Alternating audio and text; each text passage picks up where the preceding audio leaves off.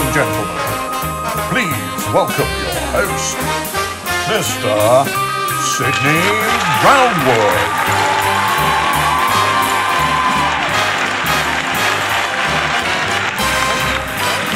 Thank you. Hello, good evening, and welcome to the second Lardy Oddcast. Tonight, we've got an extended episode, as Nick and Richard and myself are hitting the road on our first Oddcast road trip.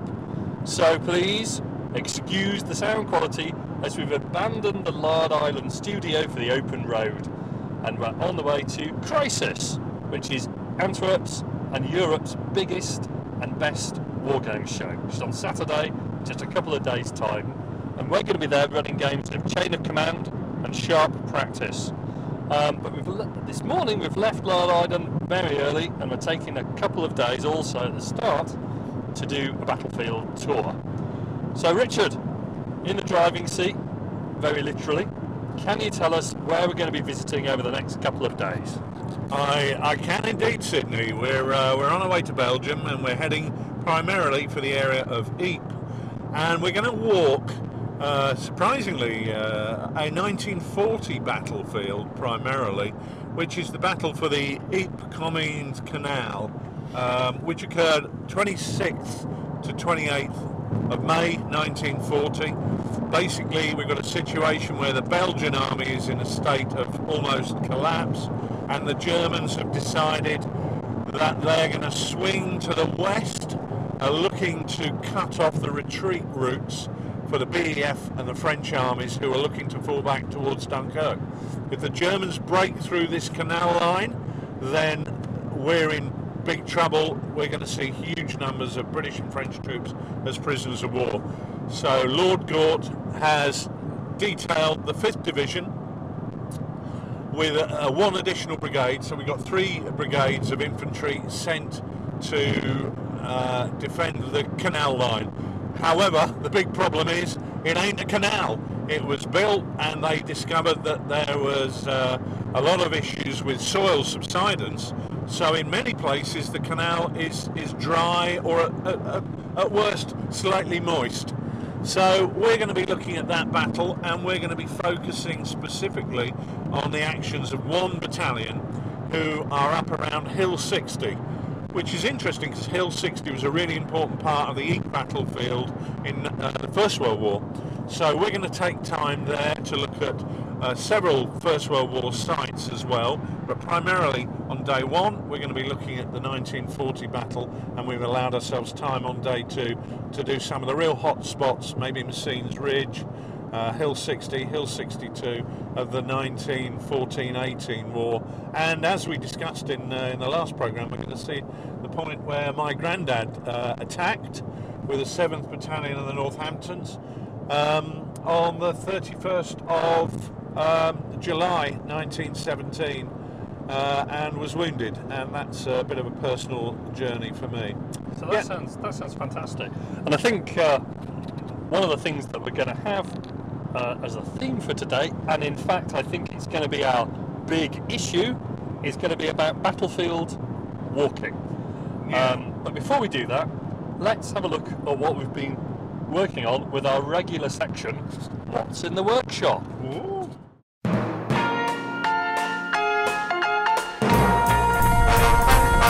So Nick, what have you been up to? Well, it's been quite a busy time for me actually, Sydney. I've been looking at 2 main things, I guess. Firstly, looking at getting the game ready for Crisis. So we're going to be taking our Sharp Practice game. We're going to be lost in Mystique, where we've got Dr. Reg and his gang of happy guys who are rising up once again. So we've been working on some Napoleonic naval type guys to take part in that action. We've got some slaves, and got some very nice figures there from Trent Miniatures that are playing the part of the mutinous slaves, with some mainly a real mix of stuff actually against them, ranged against them, from anybody from Victrix French, some of their lovely bicorn clad early Empire French. They're assisting Armin de Mood and Mr. Reg, aren't they? The French have landed to assist the rebellious chaps in the hope of poking one in the eye for the Brits. So they're on the slave side, aren't they? Yeah, that's right. We've got the French taking the opportunity to cash in on the rebellion that Mr. Reg and Armin Damoud are leading. So we've got some French colonial regulars, I guess you'd say. So these are guys, they're sort of bicorn wearing, stripy trousers, campaign dress, and they look lovely, and a bit of a sort of hodgepodge collection of Sounds figures. like Sid on a Saturday night. So there's guys there. We've got some guys there from Elite Miniatures. There's some Victrix in there. There's some Foundry in there.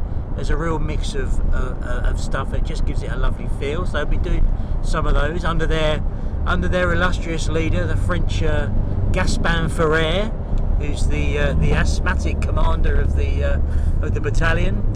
So he'll be making an appearance, and they'll be up against some tough opponents though, because we've got some Royal Marines in there under Captain Roger Boys, and they'll be stepping forth with some Royal Navy chums. So it promises to be a good game, and just putting the things in place for that table really. So making sure we've got the right kind of trees and getting hedges out of the bag and that kind of stuff. And it's really nice when you're bringing figures together from lots of different manufacturers.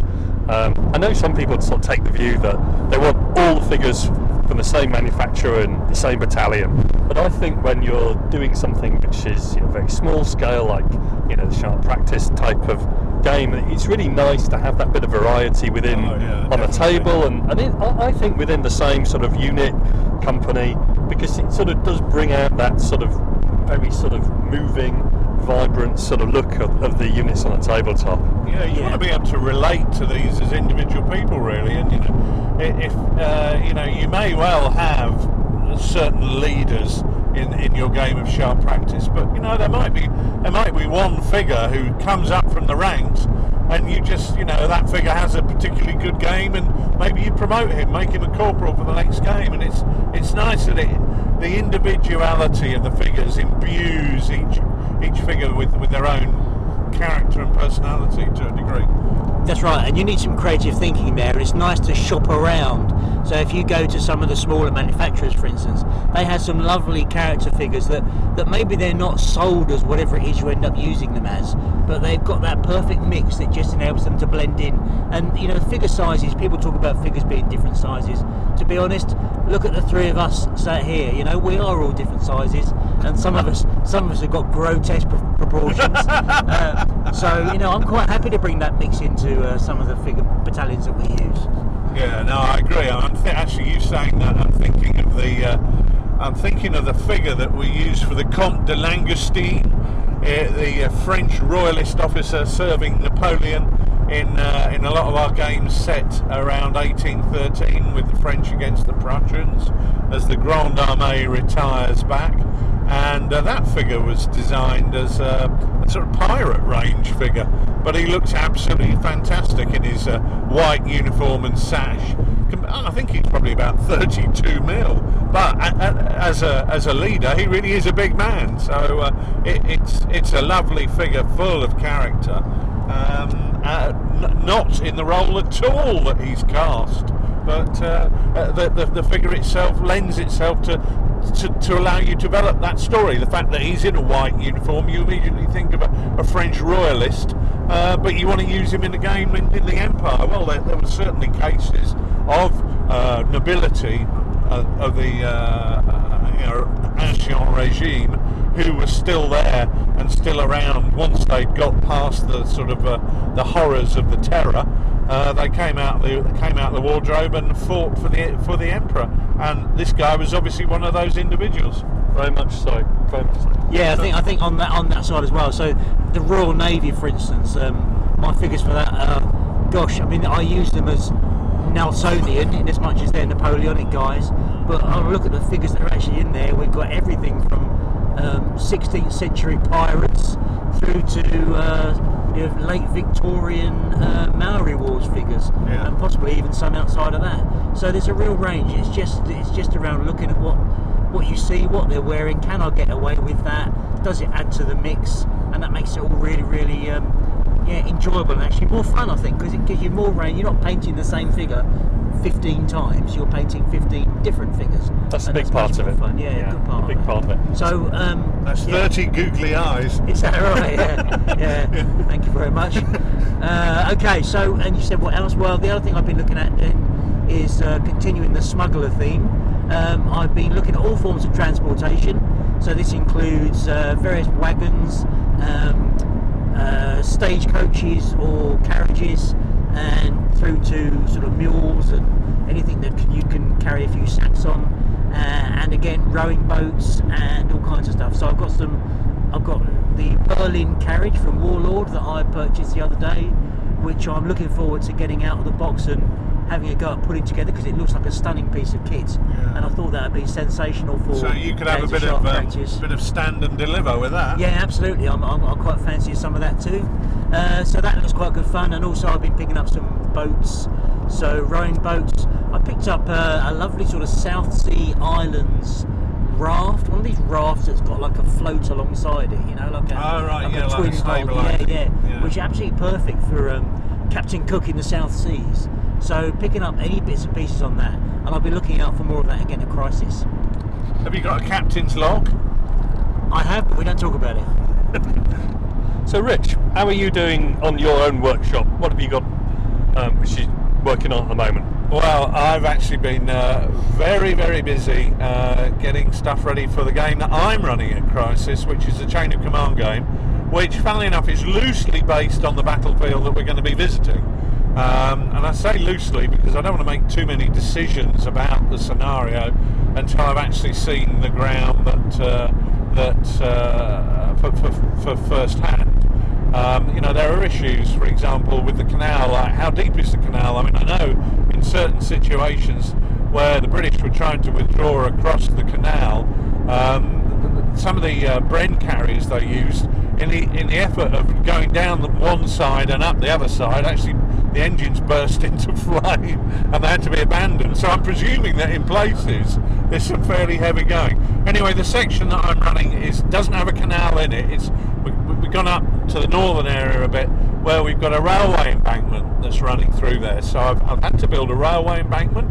Kind of problematic, but if anybody has seen Lard Island News, they'll see how I did it on there, using some polystyrene coving, which are turned upside down, spread a bit of filler on top, and then used a few little modelling techniques and some teddy bear fur to get that hopefully looking quite good. This is the first time I've ever used teddy bear fur. I've bought it several times and gone, oh no, that's horrible, it's completely the wrong colour. And people say, oh, you can dye it and you can do whatever, but frankly, I think if you're starting with the wrong colour, it's just going to look like the wrong colour that's been dyed. Yeah. I did manage to get from Dunelm, or Dunelm Mill as they used to be known, a moss green teddy bear fur throw for a bedspread. Okay. A single bed, 10 quid, double bed, 20 quid. I didn't know they had the double bed one. I only bought the single bed one, but I'm actually going to go out and get the double bed one because the moss green is a fantastic base colour. And I combined that with a few aerosol cans. Oh yeah. So I used Army Painter British uniform, the khaki, as the sort of base sort of mud colour. Sprayed some patches of that on. I used some sage green aerosol gloss, which is designed for people spraying their garden furniture. Why you would do such a thing, I have no idea. Sprayed that on a bit. Then I got a yellow, but it's not sort of buttercup bright yellow. It's more of a straw yellow type colour, which I've used for a lighter dusting over it. And using that combination, it's actually come out, I think, really well. Now, I wouldn't use that to cover a whole table because, to me, I think it looks a bit too unkempt. Unless I was doing a game on Dartmoor or something like that, maybe Hound of the Baskervilles. But what I've done is, in certain sections, I've cut that up to make fields, and just as individual fields that are sort of set aside as part of your normal process of crop rotation. I think they look pretty good, pretty nice. So I've been doing that. I built a fantastic boulangerie, built by a company who I hadn't really come across before, called Dark Ops. They do quite a lot of various stuff in the range of MDF buildings. A lot of it's sci-fi, and this is really the start of a World War II range. I mean, they say Normandy, but to be honest with you, it's France, Low Countries anyway, Northern Europe. And it's a great model because one of the things that I dislike about MDF models is once you get an MDF model and you make it straight out the pack and plonk it on the table, they become almost ubiquitous. You see so many games where the standard MDF house is featured. With these, and then you get to see sort of lugs in the roof, a bit like the plastic Waterloo farmhouse of our childhood. And I don't like that. What I like to see is something that's a bit more three-dimensional.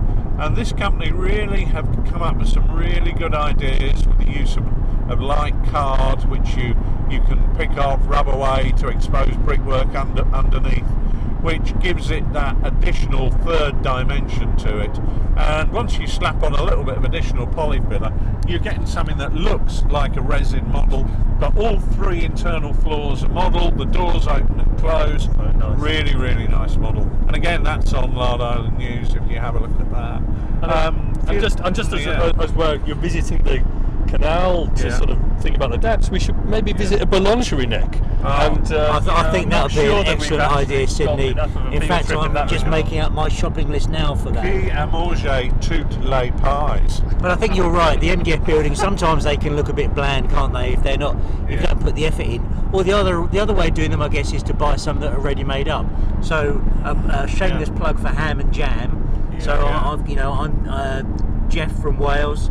Makes a great little range of buildings suitable for Normandy and northern France, and they come ready-made. So for lazy buggers like me, they are absolutely spot on. Funnily enough, I was talking to another podcaster, a famous podcasting celebrity, Mike Hobbs from Meeples and Miniatures, who said to me when I was halfway through the build, I look forward to seeing you how you build this. And I said, well, I'll give you a quick prelude. I said, make it, paint it, go to the pub. And he said, if you bought Ham and Jam buildings, their instructions are even simpler. It's just go to the pub, because they do come off the peg. And I totally agree. The Ham and Jam buildings are absolutely incredible, and they've got all that texture already on them. I'm not honestly sure how Jeff does that, but they are, for MDF buildings, you really wouldn't think they were when you looked at them. It's recognising the limitations of MDF that then allows you to use it to the maximum effectiveness. And you get the same with Charlie Foxtrot with their Pantar roof range, where they say, I can't do Pantar roofs with MDF. So what I'm going to do is get a Pantar roof cast, and then the building itself is MDF. And that's taking that and saying, right, MDF is good for these bits, but these other bits we need to do differently. And that's when I think MDF becomes a fabulous tool. How does he do it? Perhaps he's got a little bit of the Welsh wizard in him. I wonder why he was sitting like that. But so that's what I've been doing there. I had to paint up another platoon of German infantry because I've got them and my German pioneers attacking. Painted up a few additional British options for the game. So I painted up some engineers when I originally thought I was going to have a canal involved, but now I'm not. But they're always good to have in the bag. Can I ask a question here, Rich? Because you've got some figures on some civilian figures on the go as well. I forgot about that.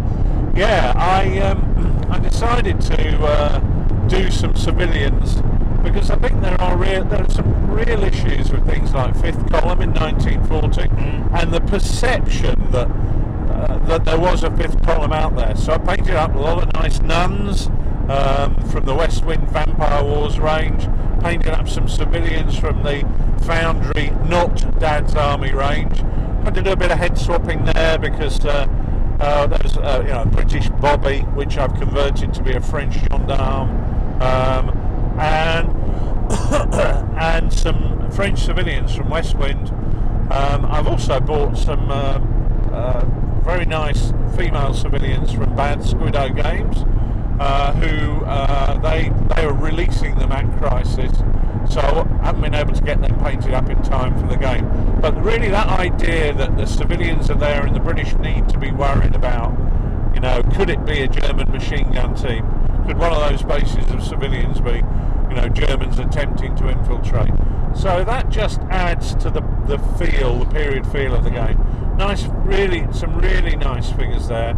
And I had to make a few cobbles for that one, which was, again, on Lard Island News. How to make cheap and cheerful cobbles. And the answer is be very lazy and just follow the tips you get in there. But, yeah, that's where we are.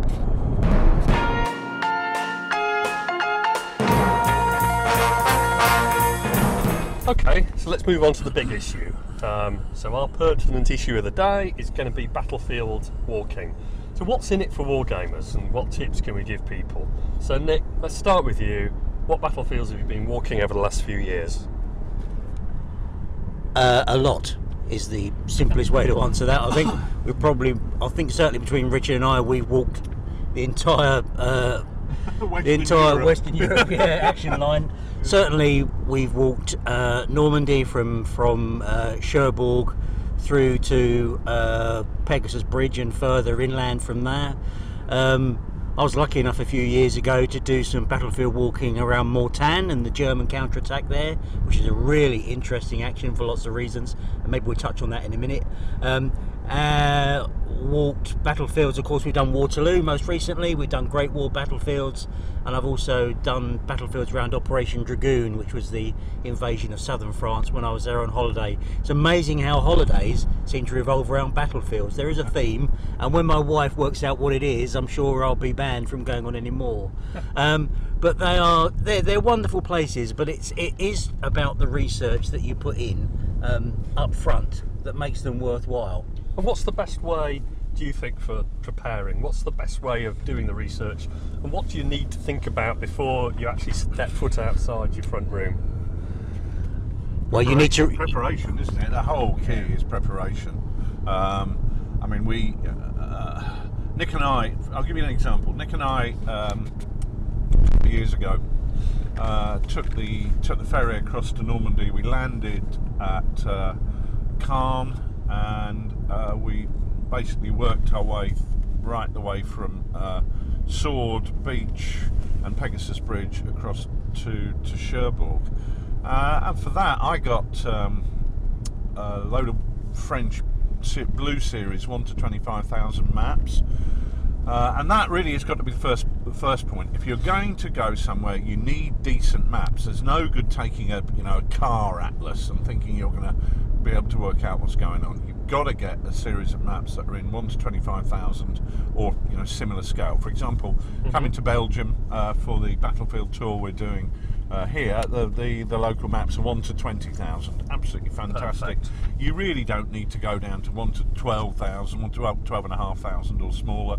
You can, if you're lucky, find some really detailed period military maps, but that's not entirely necessary. 1 to 20, 1 to 25,000 is absolutely fine. Although, having said that, the other thing I like to take with me is the period maps, so we can compare what the troops who are fighting had and compare that with the ground as it is today. So once you've got your map, you've started thinking about where you're going to be moving, where you're going to be walking. What about the size of the ground you're going to try and cover? Are you going to cover a small area, or are you going to cover a larger area? Can I just come in on that, Sid? Sure. Just before you go in on that, because one thing I wanted to add on the maps issue, and Rich is absolutely right, the French Blue Series are superb, but you need to go online to the French website to buy them. So you might find it difficult to buy them in the UK. But if you go online to the French, whatever they're called, the Institut Géographie Nationale or whatever, and buy them there, then that's the way to go. Sorry, Sid, I just thought it was important that people should know where to find them. Actually, now you say that, the other place that I would recommend is a company called Stanford's in London, who literally is a great big shop that specialises in nothing but maps. For my Belgian 1 to 20,000 series, I could only find them at Stanford's. I couldn't find where the Belgian organisation that prints them makes them. But Stanford's will tend to have maps for areas where people are, going to go. I mean, I have to say it's fairly obvious if you're going to Ypres, there's a reason for Stanford's selling Ypres. They're a London map shop. You are going to get lots of Brits going to Ypres because of the connections with the Great War. But what I was going to say about maps is that once you've got your maps, don't just mark on there where you think the main places are that you want to go. Any information that you've got, you mark that on there. So, for example, when we went to, when Nick and I went to Normandy, you've got the big German bunker positions named after cars. So you've got Morris, which obviously we were going to go to Morris, but you've also got Rover, and you've got all these Hillman, and you've got all these other ones. So I marked all of them on there. And so when you're driving along this road going to wherever the hell you're going to, if you see that there's a little pink highlighted mark up, where the blimmin' X that bloke going? Thanks, mate. I've no idea where I'm going. Sorry about that. We're having fun driving on the wrong side of the road. Right, okay, so if you're driving up the road and you think, right, there's a little pink mark that I put on the map, there must be something there. Stop, get out the car, put your boots on, walk 100 yards and see what you can find. And we found on a little French housing estate a load of bunkers that were actually built on top. With houses built on top of them. Obviously they decided that they couldn't blow them up and get rid of them. And that was all part of trying to find out where Stan Hollis had been on D-Day. They make great sellers, I would think. There. And the other thing to add about the maps is, you're going to write all over them. So they need to be your maps. You need to be prepared to be able to mark them up. You don't have to be able to. You don't have to use sort of military annotations. You just need to be able to put something on there that you're going to know what it means. Because you're going to ask us about books, and the thing about books is, of course, you need to do your research. You need to have extracts. But you know what? When you're on the ground, you cannot take all those books with you. It's not physically possible. So you might have them in the car, but you're not going to have all of them in your rucksack. So your map is your living instruction manual, which you're taking with you, or your photocopy, or your scan of a map.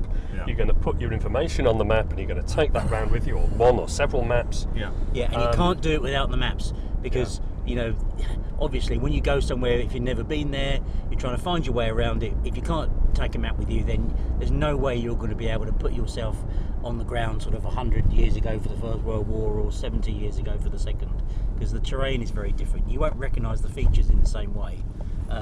What stuck out 70 years ago doesn't necessarily stick out now, so you need to take the map and you need to mark what you're looking for on it. That's certainly true. I mean, one of the things that we found, that I found when planning the 1940 Ypres Comines Canal battlefield walk, was that you got trees in places where there weren't trees in 1940, and it's important to know and to understand that, because it's going to influence hugely the battle.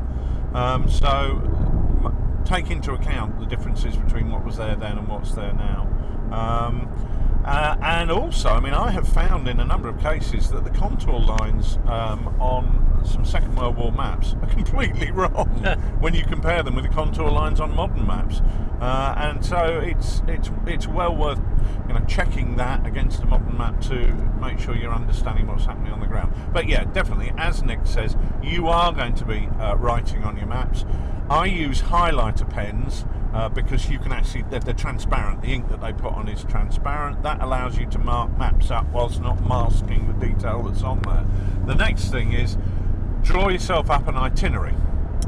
You know where you're going to be starting, you know where you want to get to, you know the places that are there en route. Look on the map, draw up an itinerary that is sensible to allow you to maximise the time that you've got there. Nick and I did Sword Beach to Cherbourg in 2 days. We sailed out overnight, we got there at 6:30 in the morning, we were on Sword Beach on a cold, I think it was in November, wasn't it? It was November, yeah. Cold November morning as the sun came up. We swung across to Pegasus Bridge, and then right the way down, covering Juno, Gold and Juno, following the route inland of the Green Howards and Stan Hollis, who won his VC on D-Day. Yeah. Now that's something important which I will come back to, about picking a unit and following it. But we then worked our way across the British beaches. We stayed in Bayer overnight.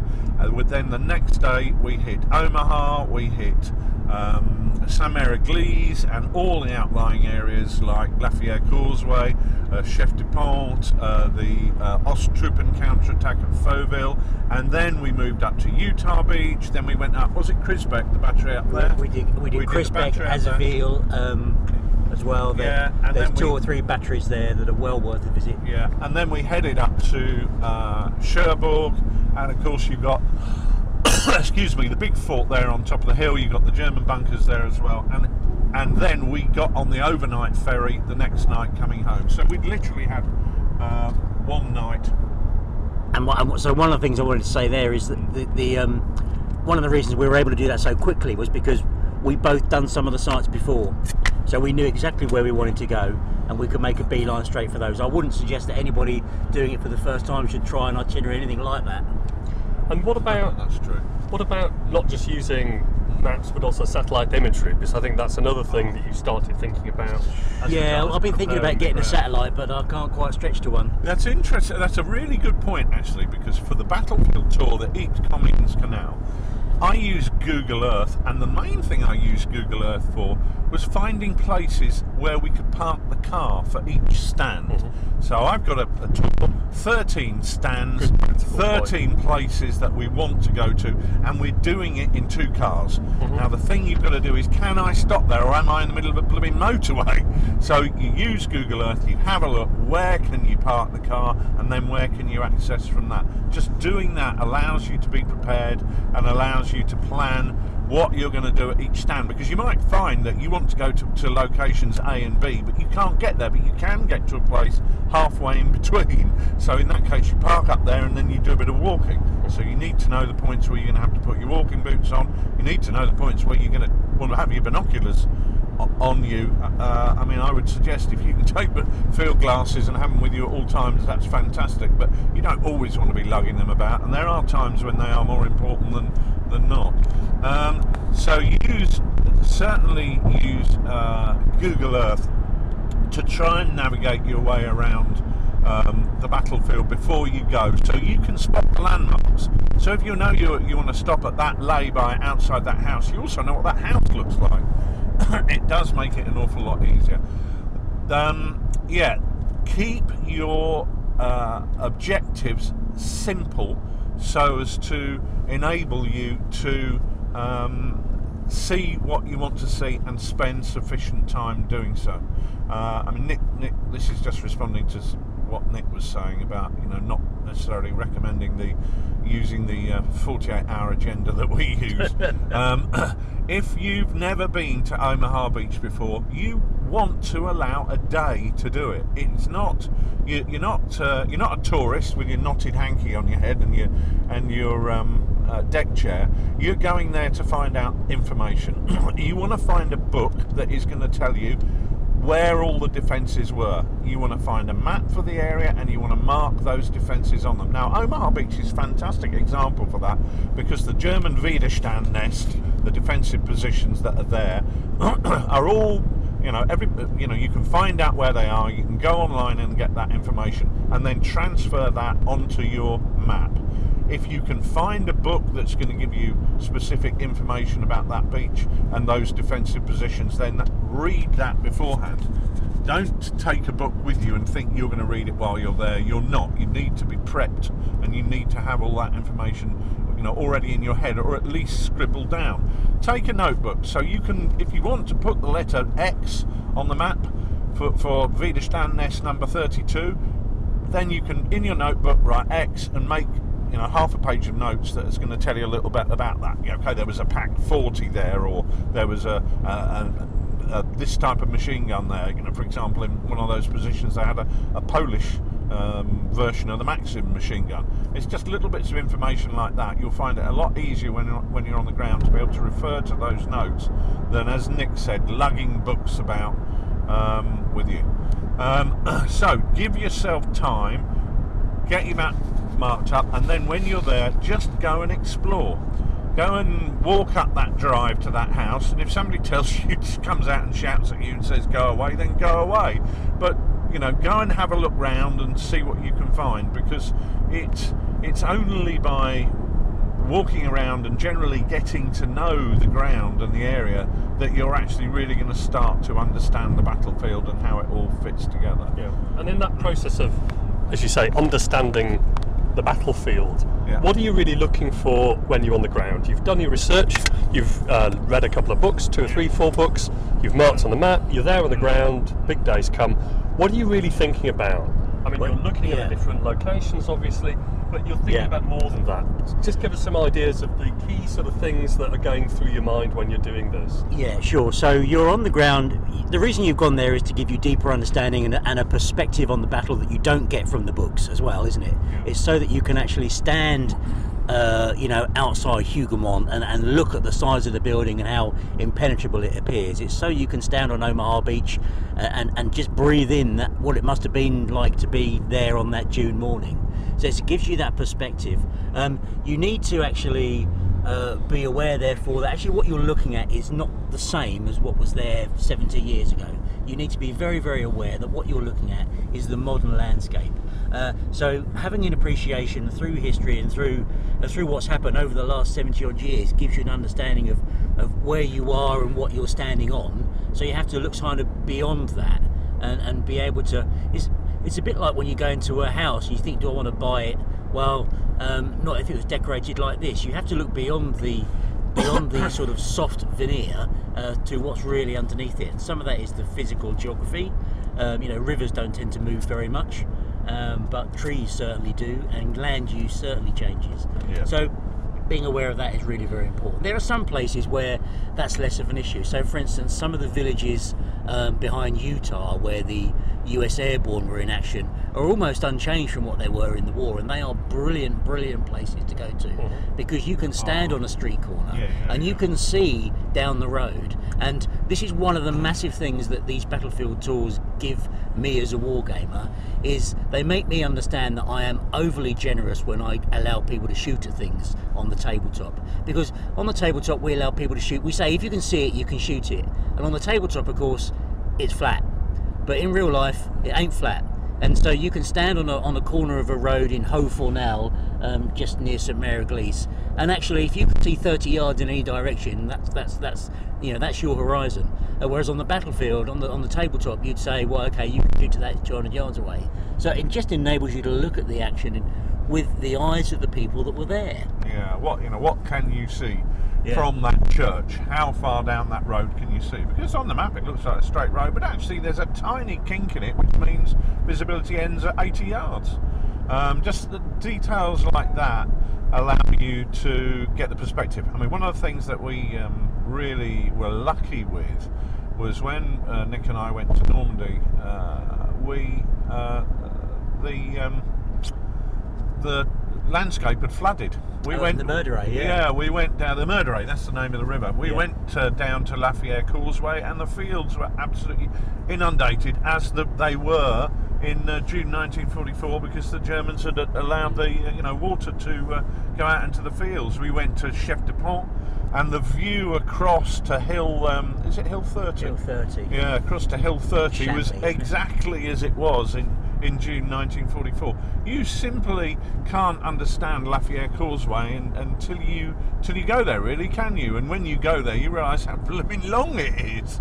It is. If I was going on a battlefield tour tomorrow, it would probably be the one that I put almost at the top of my list, because it is so seemingly unchanged from what it was in 1944. Obviously there are changes, but actually you get a very, very good feel of what's there. It's a confused action as well. And the other thing about being on the ground is that it gives you a sense of, I understand now a bit more about why it developed the way that it did, because the geography and being here makes you understand that a bit more. So you're thinking about lines of sight, you're thinking about terrain, you're thinking about access points. How do you then start to assimilate that into your wargaming scenarios, or thinking about rules or rule adaptations? How do you synthesize all that into the hobby? I haven't got a clue.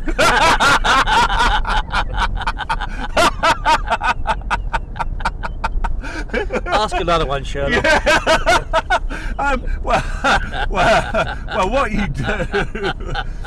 Where the bloody hell am I going? Just Hold going on a through a minute. rather difficult interchange. Yeah. Right. Okay. Well, what you can do first of all is, when you're representing that action on the table, you understand the lines of sight. You understand what you can see from where. You understand, where the ground is higher than elsewhere. Now, you can see that from contours, but the thing about a contour map is you can get inundations on the ground which are never represented on a contour map because they're not within that sort of 5-metre boundary. But when you're on the ground, you realise, actually, from this position, anybody 20 yards in front of me is completely out of my line of sight. There's dead ground there because it falls away and then rises again. That's the type of information which you don't get on a contour map even, but which you can then apply on the wargames table. Sometimes you have to overemphasize some of these subtleties, which in reality may be only a couple of meters, but by overemphasizing the depth of a bit of dead ground, it creates the effect that you're looking for. Yeah, I'll tell you what it does for me, Sid. Having taken a few minutes to compose myself after your question. Penetrating. Yeah, gosh, this is like being interrogated by the Stasi or somebody. Especially in that beanie hat, it feels like that. It just makes your tabletops more realistic. Is really what it comes down to. It makes you spend more time on getting the map right for the action, because you realise now how important that geography is in what went on the table. So you really want to make sure that you have got those undulations in the ground. You really do want to make sure that you've got the right type of buildings in the right location, so that they break up the line of sight in the right way. That's the fundamental part of it, is that it makes your war games more accurate. And if you're using your war games as one method to help you understand the way the battle has unfolded, then it steps you closer to that outcome. I think that's a really important point. I mean, one of the things that I enjoy about wargaming is it allows me to read about something and learn about an action, and then to put that on the table to try and gain a greater understanding of exactly what the issues were. And you can do that just by reading the book. But if you go there, walk the battlefield, and really gain an understanding of what the ground's like, and you then gain an understanding of how difficult it was for people to undertake certain tasks or achieve certain objectives. And you can then replicate that in the game. I mean, wargaming has to be fun. Wargaming is about playing a game with toy soldiers and enjoying it. But the byproduct of that, the ability to put a battle on the table, put a game on the table, and play it through, and learn a bit about history, and gain an appreciation for, the fact people say that fact is stranger than fiction. To understand how these guys achieved such fantastic ends. And if we're talking about Second World War, a lot of the games that we're playing in are small actions. And okay, so everybody's familiar with the map of the Battle of Waterloo. So when you go to Waterloo, you stand there, I'm at Waterloo, I can recognise there's Lace up, there's etc, etc. But for small battles, sometimes until you get there, you've never seen anything. There's not a photo in a book, there might not even be a map. So you have to create this stuff from scratch. And actually, of course, what better way to do that than to go there and stand on the ground and to walk up the ridge towards the crossroads at Waterloo, is to understand, how steep that land is. To move down to, what was that farmhouse where they had the prancing horses buggering about? Papillote. To walk down towards Papillote through those sunken lanes makes you realise how troops should have to be channelled in down those roads. You look at them on the map, they're a road. You go there, you know that is a sunken lane with banks as high as 20 foot in places. You can't walk up that slope. If you're on cavalry, you simply couldn't get up there. You are channeled down that road because it's the only way to go. So when you're actually in the process of in the wargames room, in the wargames centre, or at home with a wargames table, are you going to then tell the players and give them a little bit of this information to sort of set the scene?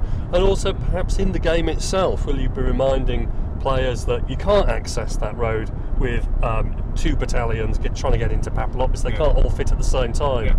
Is that something that you're going to take over into the game itself? I think so, and it's important to try and represent that on the table, just to act as an aid memoir. It's all very well saying, oh, that road there is through narrow banks. You've also got to, make a little bit of banking. I don't know, you cut up a bit of polystyrene and put some green flock on it so they can see that they would be channeled when they're going in there. But I think actually saying about that in terms of relating this information to the gamers, one of the things that I find really interesting is to not relay the results of the historical action to the gamers. Let them play it through on the table and then say, okay, what actually happened was this. This is how they undertook the attack. This is how the defence was set up.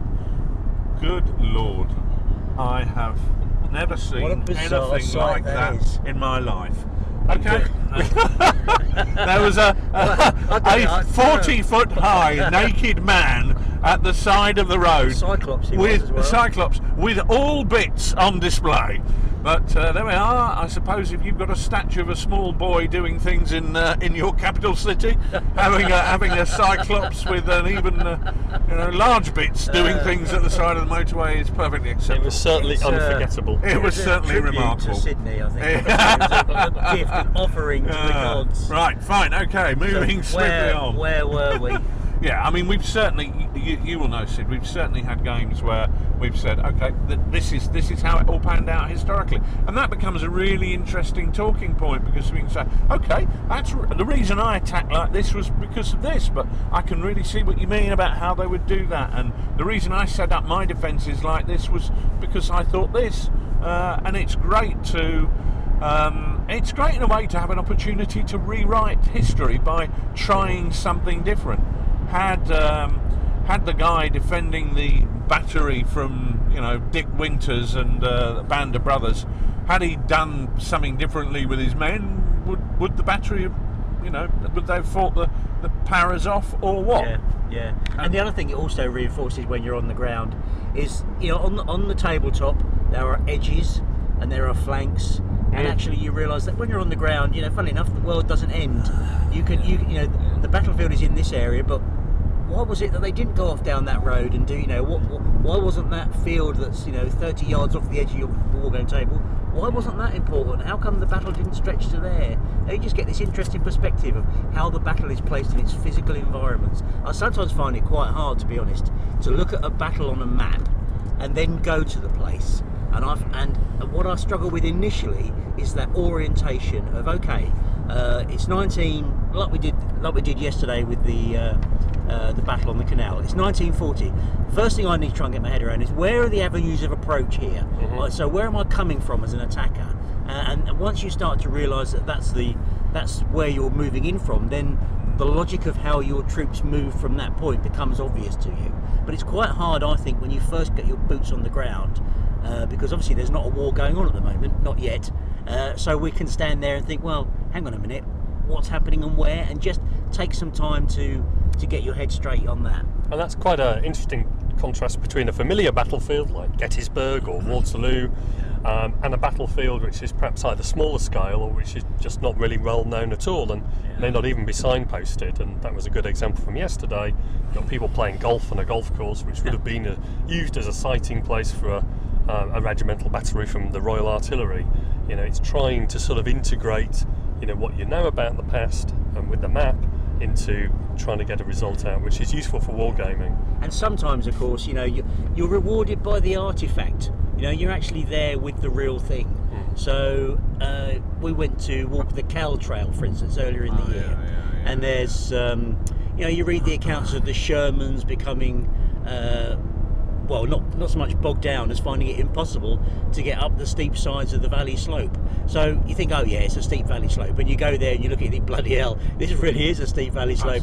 And this guy tried to take a tank down here, and then you go around the corner, and what you find, of course, is there's what is still embedded in the trail is a thrown track from a Sherman that's still there 70 years later. And it's those artefacts, you can almost touch these things. The Pack 43 at the end of the beach at Omaha is still in the bunker. The tyres have rotted off, but the whole damn gun is there. And it's just, I just blew my mind the first time I went there. And you look into this bunker and there's this bloody great pack. And it's wow. The other at the opposite end of Omaha Beach, I thought you have a small sort of cliff face. It's only about 8 foot high, 9 foot, 10 foot. Anyway, I clambered up that the first time I was there, and I thought, well, I wonder where this path goes. And I clambered up this trail up to the top of the bluffs above it. And as I came up, there's a farmer ploughing his field, and he's moving his tractor around all these huge bits of concrete. WN60, the Widerstandsnest, right at the end of the Omaha Beach at the eastern end, overlooking the whole beach, is all there. It's all there. It's all intact. All the bunkers, and I stood up there, and you look right the way, the panoramic view right across, and you think, I can really see why this is sited exactly where it was. And it was using that sort of process of logic, thinking, I bet there's something up there. Logically, that's where I would put my defences. And you climb up this crappy old trail, it's not signposted, and you find it by accident. And when you do, it's kind of a magical moment. So one of the other things that I wanted to ask you was that we talked a bit about scenarios and how battlefield walking informs perhaps more accurate scenarios. Have you thought about, or do you, as a result of your walking, do you readjust what you think about rules, either for a whole period or for a particular action? Yeah, well, that's a really interesting point. I mean, one of the things that I found when I was walking Königgrätz a couple of years ago was, Königgrätz is interesting. It's like, you get the Battle of Agincourt, which is on a table tennis table. You get the Battle of Waterloo, which is on half a football pitch, and you get the Battle of Königgrätz, and it's on something the size of, on a colossal scale. What I realised when I went there was how important lines of sight were, because the battlefield is extremely undulating. So you realise that within that, once you stand in a dip in the field and you look around you, you're effectively in an amphitheatre almost, with sort of a high ground, at all points around you.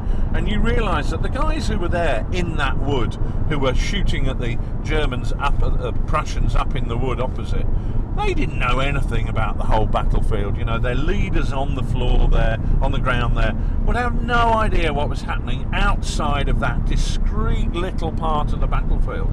And it made me realise that you can actually take an action like Königgrätz and not play it as the Battle of Königgrätz, but you can play it as the battle of this battalion in this wood with one battery of guns facing that battalion and a half in that wood, and actually play quite a nice little discrete action plausibly. And then but obviously you have to take into account that is happening within the context of a larger battle. So how does information go into that game, and how does information go out of that game historically? Could the colonel of that battalion be in communication with his boss, who is, I don't know what, commanding a brigade, commanding a division? You have to think about how that communication is worked, and how they can, I don't know, what happens if they're running short of information? What would they do? How would that affect the game? What happens if they want to call up reserves? How would they go through that process? How long would it take? So you do use the game does inform you about all these things, which then should influence the design of a game. And that's not so much things like weapon ranges, because weapon ranges are fairly blooming obvious. We've all got the data as to how far a musket can fire and how accurate it was, because these tests have been going on, as long as armies have been in existence. But it's the issues of command and control, and that is always the key issue about how a set of rules fits together. As I so often say, it doesn't really matter what mechanisms you use for firing and movement, as long as you can fire and move. The thing about a set of wargames rules is if you're trying to replicate the command challenges that general commander, whatever his rank is, would have, then the whole thing is about trying to replicate the command and control experience. And walking those battlefields does make you think, blimey, how would I get that information? We walked battlefield yesterday. Some people think we're in a bit of a time machine. We're actually recording this on the second day of our trip to Belgium. We walked the Ypres Comines Canal battlefield yesterday, and it makes you think, right, okay, A company was pushed out in front of a railway line. Now you see it on the map, it's a railway line. What you realise is the position A company was holding had a huge railway bank behind it. I can't remember the word. The opposite of an embankment. Cutting. A huge railway cutting behind it. But you go further down to where B company and C company were joined up. By that point, they're not in an embankment. They haven't got a cutting in front of them. They've got an embankment. And if you go down towards the end of C company's position, the embankment is so high there's actually roads running underneath it, and it's got bridges on it. Now, without actually walking that battalion's front, you can get an indication of that from the map, but you can't really get the full understanding of that. So when you're looking at the fact that A company has been outflanked by some German troops, you realise how that then creates a huge problem for them extricating themselves from that position, because you can understand exactly how deep that railway cutting is. So just that intimate knowledge of the battlefield from having been there is what really helps you gain that understanding, and then you can translate that into games. And one of the things is that allows you to gain that intimate knowledge is what I said earlier about allowing yourself time to actually wander around and walk the battlefield until you actually feel that you become orientated. So the last question probably is battlefield walking something which is better in a group, or better just with a couple of people, or is it something that you kind of just do solo? Does it help to have other people there bouncing ideas off, or do you ever feel that you've really got to do all the work and everyone else just listen? Which is each of your preferred routes of going down that? That actually, I think, is a really interesting question. Personally, I'd rather do it on my own. And then take I'd rather do it on my own to take the time that I want. If you're with mates, you're going to be having a bit of chat and a bit of banter, and somebody's going to go, "Oh, up the toilet," and somebody's going to go, can we get a beer? Isn't it time we got a sandwich? Whereas when you're on your own... Is that a reference to me? We're looking at Nick now. Yeah. Whereas when you're on your own, you can actually take the time that's necessary, and as much time as you personally want, to get yourself familiar with that and go and answer the questions that you have in your mind. However, the fun bit is then going, right, I've walked this battlefield, I know it, I'm going to go home, I'm going to write up the bits that I want to write up, I'm going to get some quotes out of the books, I'm going to decide where the stands are, and then take your mates. And that makes for, I think, a fantastic social experience. And just sharing that information and being able to chew the fat about, blimey, how could they attack through there, is a positive thing, because some of your mates are potentially going to come up with ideas that you never had. How about you? Well, I would say, I guess I would agree with that. I think actually you do need to have the time to look at these things on your own.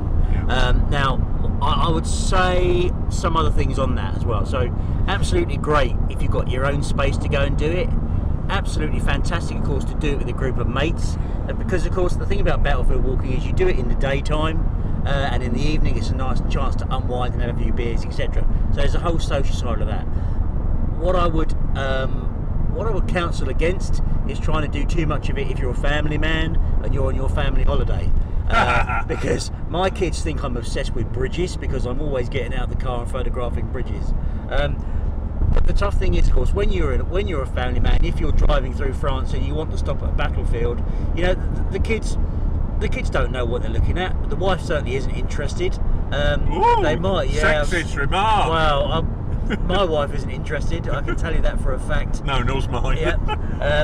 And whilst you might get them to go to a museum is not the same as going to a battlefield. It's a battlefield for a lot of kids, like my kids, is just an empty field really, and Exactly. you've got to really, you've really got to do some preparation before, even sort of talking to them about Naseby or, it's just another empty field. Well, Yeah. no, actually it's not. Yeah, I took my son. So I visited Waterloo before last summer in Easter with a long-standing friend of mine, and my son came with us, and he'd never been on a trip like this before, and he knew virtually nothing about the Battle of Waterloo. He was 17, and so it's quite interesting to explore what was going on for him as we were walking around.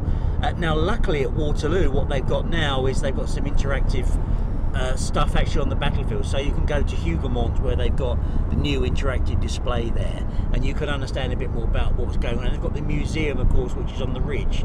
So if you can combine a museum with the battlefield, that can work really well with families. But a lot of the places that we go to, so like for instance yesterday, okay, there's a First World War graveyard, and there's a few trenches maybe, but there's nothing there for somebody who's not really the specialist interest. So you just have to be prepared to mix it about, and that can be frustrating, because if you are on a family holiday, then that's a problem, and you just think, well, maybe I can't get to see that this time, or maybe I only get to see one or two bits of it. Yeah, I have to say that was one of the best things about Normandy, is it's got fabulous beaches. And Yeah. I went out there with my family when the kids were smaller. I mean, my kids are in their 20s now, but when they were 8, 9, 10, 11, whatever, they would love to spend the whole day on the beach, and my missus would sit there and read a book and do whatever on earth she did, I've no idea really, while I wandered about climbing up and down bluffs and sticking my head in bits of concrete and so on and so forth. So there are places where you can combine the two, but I would have to say, going back to what Sid said, if I took my family to Naseby, my wife would divorce me, and that would be that. One other thing said on this as well, battlefield touring.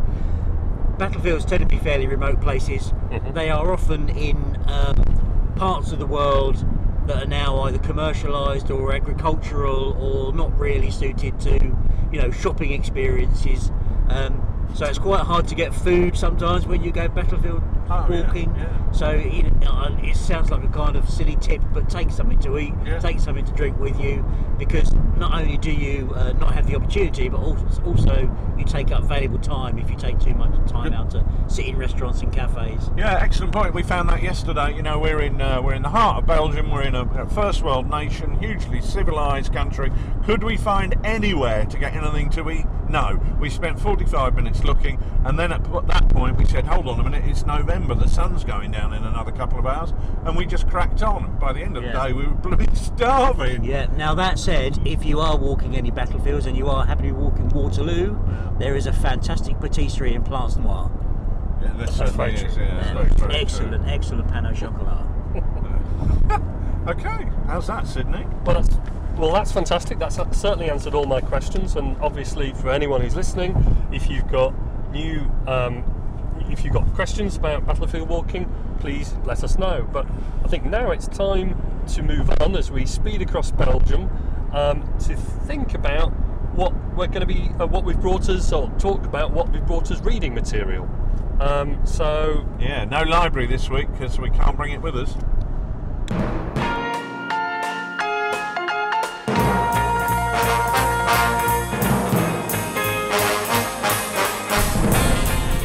Well, that's been really interesting. Thanks a lot for answering those questions. Clearly, as we are now speeding across Belgium, we can't wander down to the Lard Island Library. So let me ask, what books have you both brought for your bedtime reading to Crisis this year? Okay, well, funnily enough, the books that I bought are related to the battlefield tour that we did yesterday, Comines, Ypres Canal action. There's three books that kind of I think are pertinent, but the Seabank Montefiore book on Dunkirk is an excellent book. He wrote that several years ago, which is good, because one of the things we've always hear about Dunkirk is the focus is always on the ships and the evacuation from the beaches. One of the things I feel that we really miss out on is the reason that the evacuation at Dunkirk was successful was, yes, because of the boats, but also because of guys really fighting hard and dying inland in order to allow the lines of travel and communication to be held open, to allow the British Army and the parts of the French Army to retire onto the coast. And I think that's so rarely discussed that people are apt to just think, well, the British Army retreated and got on boats and buggered off home. Not like that at all. The British Army had to fight like hell, and the French Army had to fight like hell in order to allow the troops to fall back, and what you've got is a collapsing sack which they're trying to reduce the perimeter they're holding, whilst at the same time withdrawing some troops. And you know, there were some troops who literally had to fight to the very end and die or go into German captivity in order to allow other troops to escape, and that's so often forgotten. Sebag Montefiore's book is the book I always felt that I should have written, because it really covers that very well. The other book that's actually specifically about the Ypres Comines Canal action is The Road to Dunkirk by Charles Moore, which is very interesting and very specific to this action.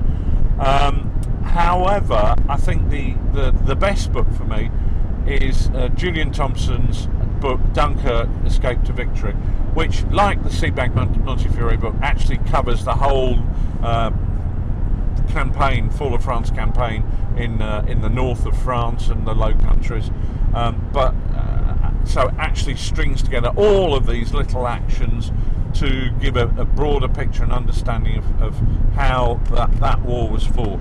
And for me, that is the main book that I'm going to enjoy reading when I put my feet up at the end of a long hard day playing Chain of Command.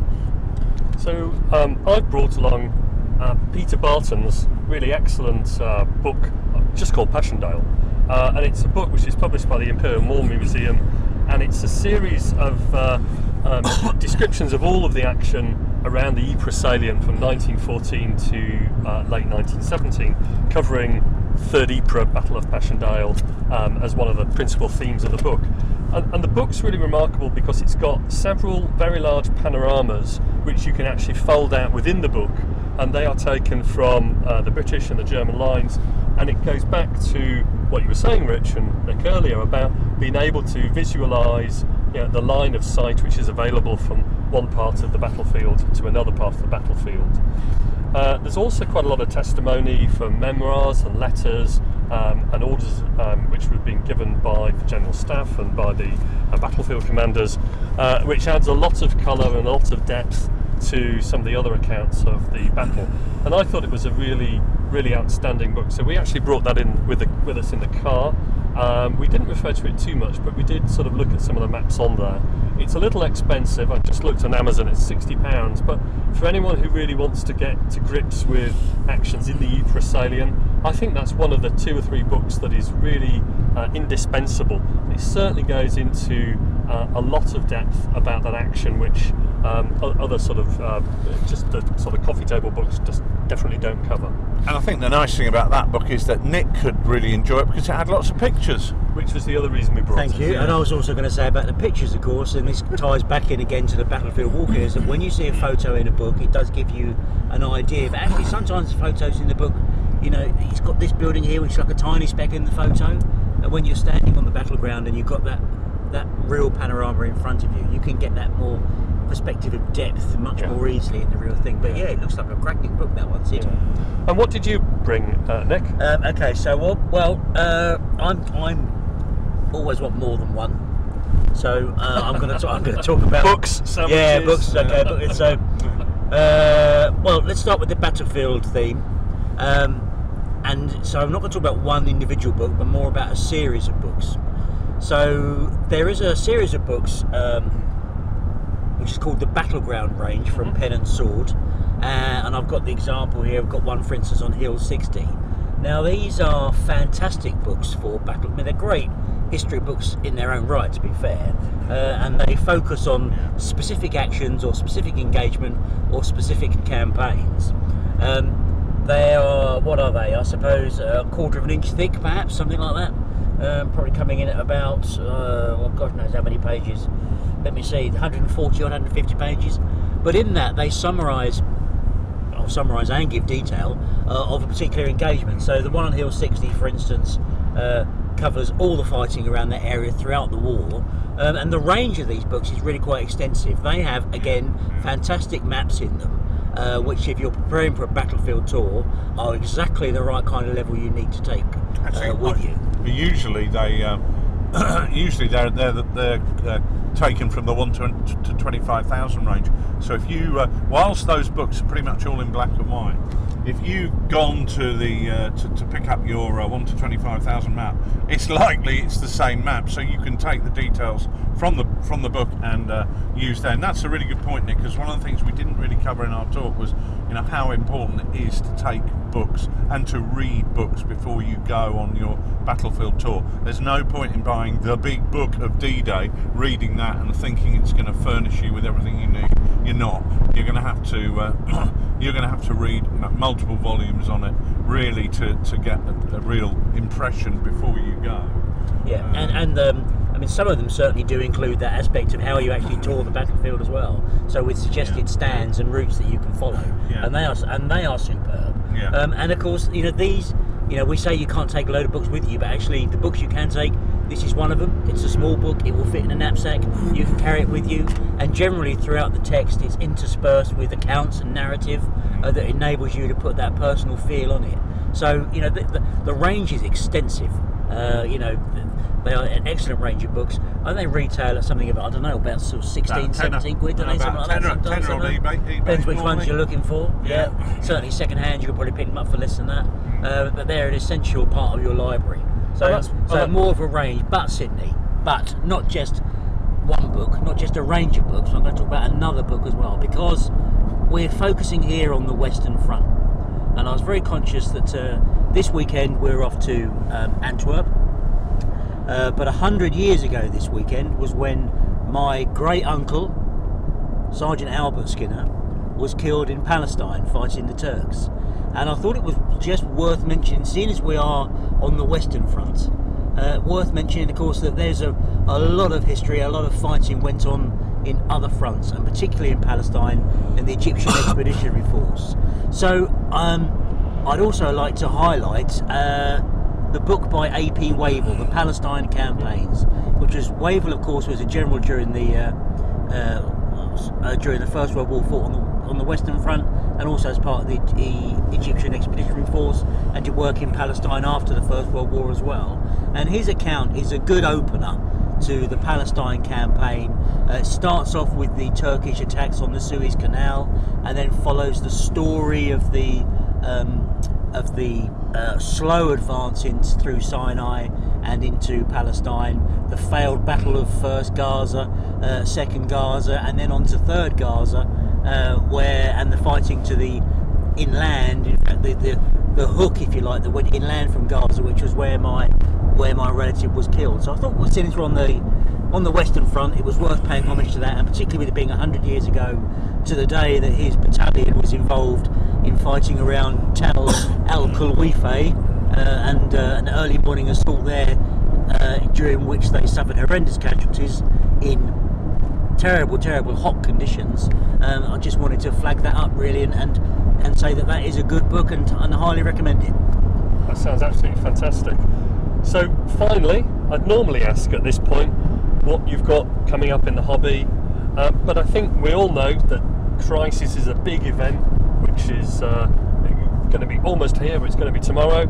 So I'm going to simply say, what are you two most looking forward to at Crisis in Antwerp this year? Having a beer. The trip to Crisis is not just about a trip to a wargames show. It's about a trip to Antwerp. I can't tell you how much I enjoy the annual pilgrimage to Antwerp, because it's a fabulous city. The guys at the Tin Soldiers of Antwerp Club are fantastic hosts. It is a wonderful show. It's a great opportunity to see games of the sort that we don't see on the UK wargame show circuit. You know, there are clubs that come over from Germany, there are clubs that come up from France, clubs that come down from Holland. On the wargame show circuit in the UK, you tend to see the same games doing their circle. And when you come here, you see some really different, fresh, interesting games. And for me, I get a lot of inspiration from seeing guys like the Dortmund Wargames Club, who every year produce a fantastic looking game. I mean, they did an AWI game about 10 years ago, which absolutely still sticks in my mind as one of the most beautiful war games I have ever seen. The games are of a standard that remind me of the wow factor that games used to have when I was a youngster going to wargame shows. I don't know how good they were, but in those days, you know, it was like a sort of Christmas Day opening the presents. Wow, and I still get that at Antwerp, and it's not something I get at many shows, to be honest with you. So just the quality of the games that are at Antwerp is what I'm really most looking forward to, as well as the beer. Fantastic. So Nick, how about you? Well, I'd echo all of that. I mean, the great thing about Antwerp in particular is you'd think that you're going overseas and there will be language issues associated with that. Do you know what? I have more conversations with more people when we come to Crisis than I do when I go 15 yards from my own front door. Well, at least your wanted posters aren't up in Antwerp. But you know, so people come to the stand, come to the games. We're running participation games, so people have a chance to play the game, but also, you know, it's a chance to talk to people. It's that social thing. So names that you recognise from discussion groups or Twitter feeds or whatever, you get a chance to meet the guy behind the badge. Now that's not always a good thing, but generally you get a chance to actually have a proper conversation with people about a topic that you both love. There's a real feeling of community that goes with the Crisis show, and I love that. I also know, however, that by the time we get to tomorrow afternoon at 4:30, 5 o'clock, that my feet are going to be absolutely killing me, that my voice is going to have gone, and that all I would fancy is a nice Jupiler, a nice beer just to cool my throat down a bit and to relax into the evening. Wash the dust away, that's right. And we'll probably have more than one Jupiler if we're honest. Right. I couldn't possibly comment. No. Sidney, I mean, you know, this is your. I don't know how many times you've been to the show now. It must be about the 7th or 6th time, I can't remember which. But I think that I'd echo everything that you two guys have said. I think it's a super friendly show. It's a great opportunity to meet up with wargamers that, you know, aren't based in the United Kingdom, and this is the main opportunity that I think we have to go over to Belgium and do that and meet people from all around Europe. I think the other thing is that the other star of the show is the city of Antwerp, which is absolutely a fantastic city. A beautiful old town. It's a fantastic restaurant, and it's an extremely friendly place. So if you haven't been, get your backside over here next year and enjoy some fantastic gaming. And enjoy the traffic on the Antwerp Ring Road, which we just arrived in. Absolutely. So we're parked in the middle lane of the Antwerp Ring Road at the moment. So thank you again for listening to the Oddcast. I think if you have any questions, please email us or drop onto the Lard Island news site, post a comment, which will be in the post where the podcast is embedded. Is there anything else, guys, that we need to mention to people? Well, I need to make a bit of room for the band, so the band can do. That's right. We haven't told you that Roger and the boys are in the boot of the car, and they're going to play us out. So, over to you, Roger.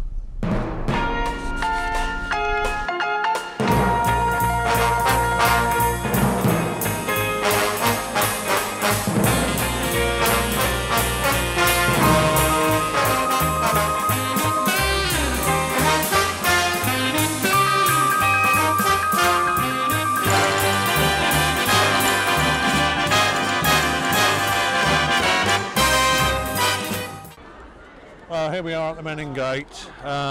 It's 7:25 in the evening, and there are crowds here already anticipating the arrival of the buglers of the Belgian Volunteer Fire Service to play the last post. And I'm just struck by the sheer scale of this structure, topped by a sarcophagus, and the words, which may in many ways seem corny now, but have so much meaning to those of us who have any comprehension of what went on here. To the armies of the British Empire who stood here from 1914 to 1918, and to those of their dead who have no known grave.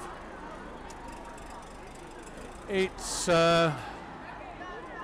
quite incredible to see all the names etched into the walls of the main gate itself, and to realise that every one of those had a family to whom the loss meant, well, just so much that you can't really even put it into words, but whose sacrifice was for a greater good, which was the freedom of the peoples of Britain and the Empire, and of course of Europe.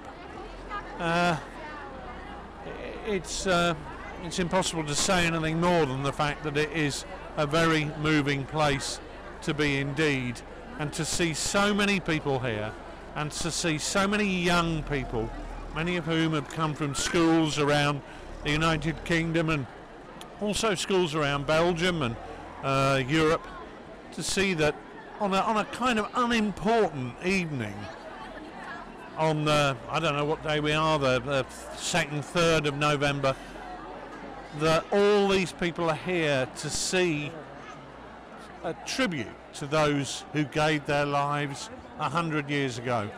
Well, I don't know, but for me, that's a really very, very special thing. We'll just take a moment to just listen to the crowds here, and then me probably blowing my nose.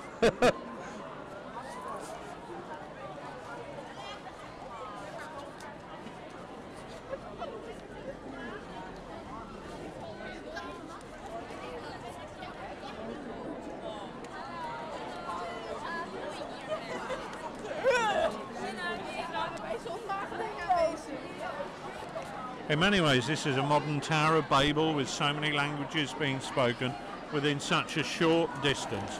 We've walked about 10 yards, we've heard people with 5, 6, 7, 8 different languages. I'm looking at a plaque here, the 9th Balfour, Major Jones, Captain Eltinger, but Subadar by Injanath Kit Singh. We're looking at Nuttall, O'Brien, O'Connor, O'Hagan, O'Neill, Stark, Stevens, Stevenson, Stevens, Claxburn, Clacton, Codlington. And these are by regiment, the King's Liverpool Regiment. The plaque to the King's Liverpool Regiment is 20, 30 foot high, and it goes over into another column, the Norfolk Regiment. There must be hundreds of names. My God, another column to the King's Liverpool Regiment. And another. And another. And then the Royal Fusiliers.